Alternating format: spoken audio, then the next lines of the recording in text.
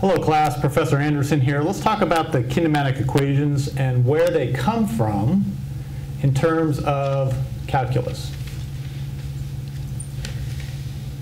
So if we start with an acceleration and we say that that acceleration is constant, how do we get to velocity? Well, velocity turns out to just be the integral of acceleration with respect to time. And if a is in fact a constant, it comes out of the integral. If I integrate dt, all I get is t. And then whenever I do an integral, I always have to add a constant of integration. And we will tell you what that constant is in a second. All right, what about position? Position x is the integral of velocity times over time. And we know exactly what velocity is now. It is at dt. But we have this constant of integration here to worry about. So we have to include that.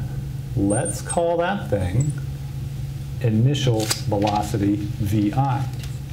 So what we should really have here is not just at, we should have at plus v sub I.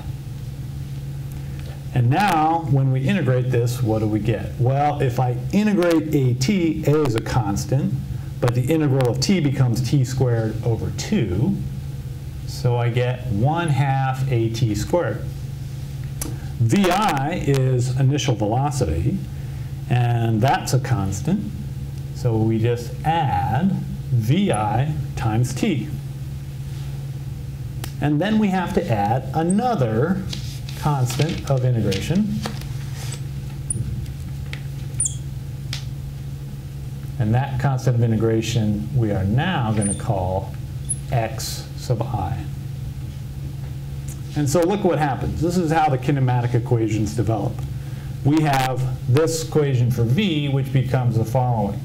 Vf equals vi plus a times t.